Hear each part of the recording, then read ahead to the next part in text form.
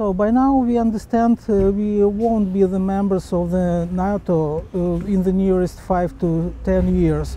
But we don't need it at the moment. We need your help. We will cope with our enemies by ourselves, but they need anti-aircraft systems. After that, we'll need the guarantees for the security of our country. We had so-called guarantees at the Budapest papers, but they, at the end of the day, they were not more than the papers. They are not more than the papers written on them. We are a peaceful nation, you see. Of course, everyone had his or hers panic attack. It lasted maybe 1 day, by myself at least.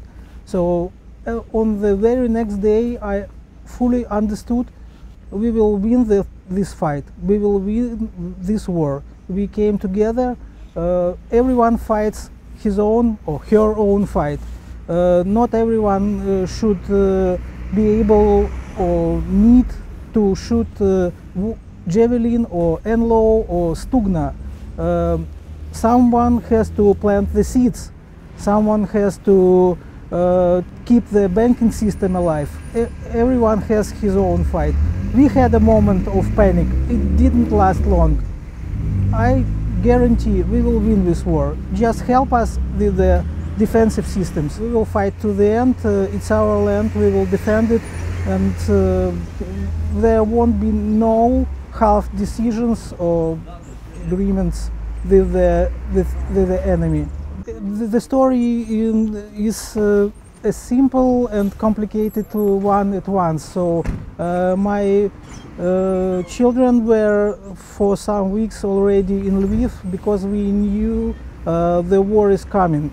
At 5 o'clock in the morning we had these explosions just by our house. We had half an hour to collect ourselves and right away, because Odessa, where I am from, is a golden prize for them. They just wanted to take Odessa because they believed Odessa is half a Russian city. They will get flowers on the streets and everything like this. It won't happen.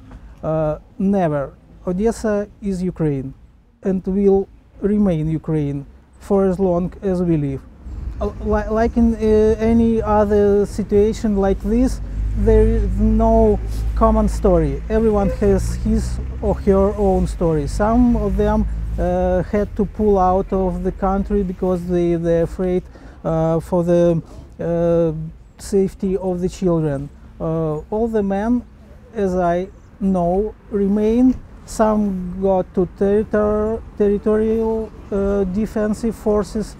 Some came to the organized army forces. Some are volunteers. Some help with everything you can be useful to your city, to your country, like driving the cargos, like making this banking system to function, because it's also the back end of every war. You need your country to function in order to get our defensive forces function in the way they can, and they can. After this war, the world will never be the same as before. We had no illusions about our neighbors. They were destined to erase us as a nation. It won't happen as long as we live.